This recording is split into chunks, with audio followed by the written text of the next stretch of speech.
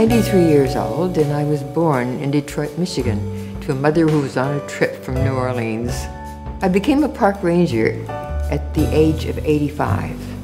That was about 7 years ago. I sort of morphed into the role from being a consultant to the National Park Service about 13 years ago. I became on staff as a consultant, and it grew into becoming a park ranger.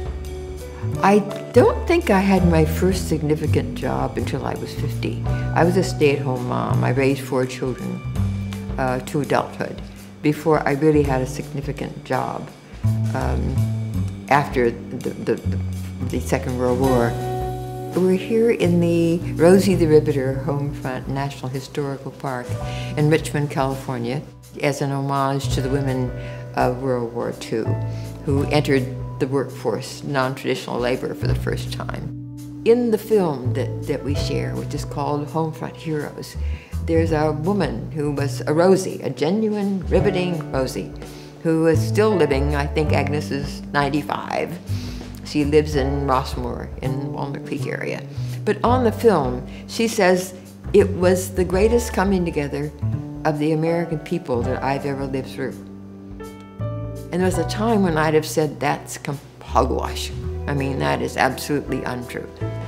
Except that somehow I've mellowed, and I've aged into a place where I am now capable of living with conflicting truths. And as long as there's a place on the planet where Agnes's truth and mine can coexist, that's as much as I need to have happen, and this park is that place. I wish I had learned that as a high school student.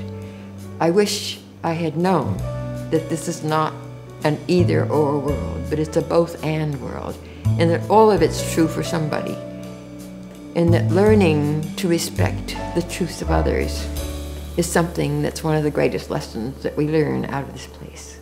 I live my life in context. The reason I say that is that I seem not only aware of my place in it, but in what surrounds me, so that what I'm presenting now to the world out of my work is that life in context, and I'm able to bring up the context in my memory.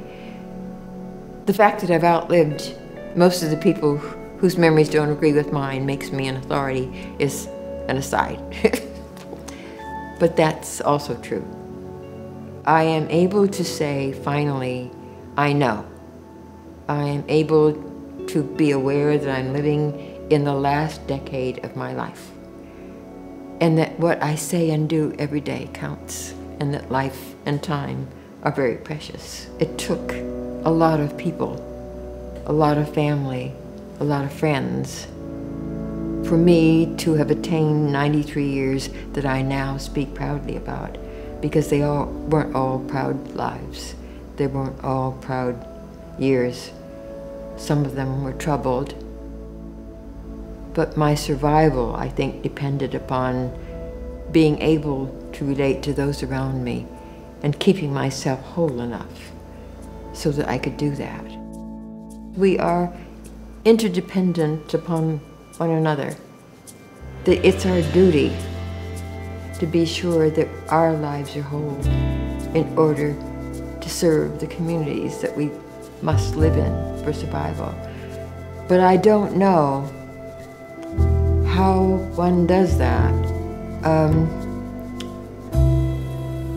except being mindful of that interdependence, because no one of us can survive the world alone. My life certainly proves that.